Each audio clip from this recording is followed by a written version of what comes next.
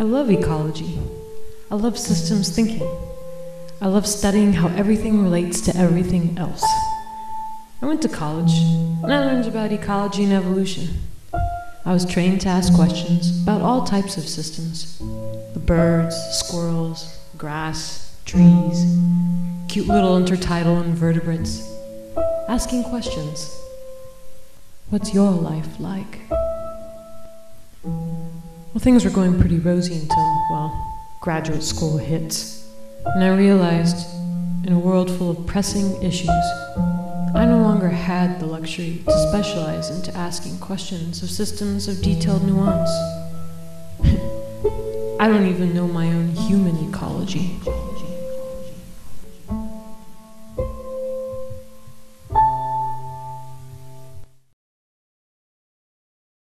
Manipulating space and time, you can get to know me. Knowing form and process is the theme of Earth. You can get to know me. You can get to know me.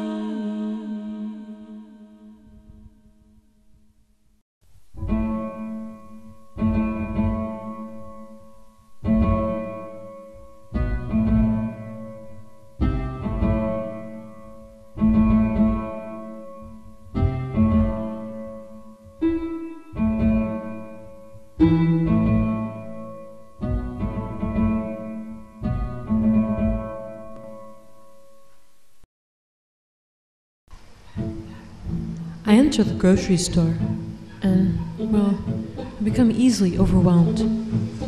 All these diversity of products, these final products, boxes and cans and plastic, everything wrapped and presented so nicely and neatly, so easy to buy with the simple swipe of a card or exchange of a dollar bill. My being a cultural amnesiac, living in this consumer bell jar of detachment, this show, this surface. This is all I have ever known. This is all I have experienced. I wonder, what are all the thoughts that are zooming and swirling in people's minds in the grocery store? What types of questions do they ask? Are they just hungry, preoccupied with their stomachs growling? Does it just taste good? Is it just instant gratification and pleasure for the evening? Or do they ask other kinds of questions beyond momentary impulsiveness? What is it made of? Where does it come from? Where does it go? Who made it? How did it get here? To look closer, to think that behind the shiny, presentable surface of every final product at the grocery store, there is a rabbit hole, a story, a matrix of people and resources and environments whose lives and welfare revolve around the extraction, production, and distribution of such a resource. A fabric of interdependence we so rarely connect to, relate to, directly experience, see with our very own eyes. Then again, why bother to even ask such questions? Why should he even bother to know? All that matters is that I have what I need, right? I don't care how it works. It just works, right? Why should I care otherwise?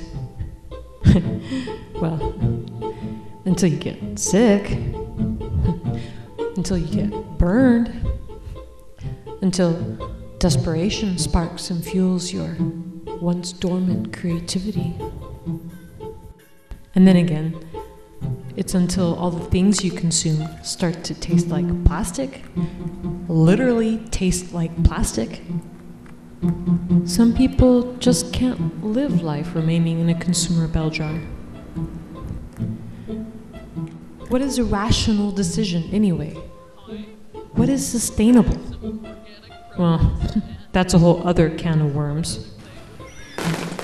But you know, in my mind's struggle to create a utopia in an inherited world of inefficiencies, I'm convinced there must be at least one product in the grocery store, in the market, one product in the restaurant, just one, that I actually might feel good about consuming, physically and mentally, as if it is a form of educated hunger, to actually trace the roots of the thing on my dinner table plate.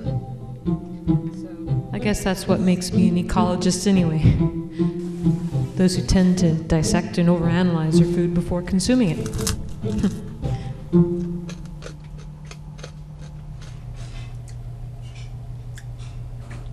You know what? This is really good. Welcome to the Matrix of Human Ecology. Image is no longer everything. What's beyond the surface, the story underlying.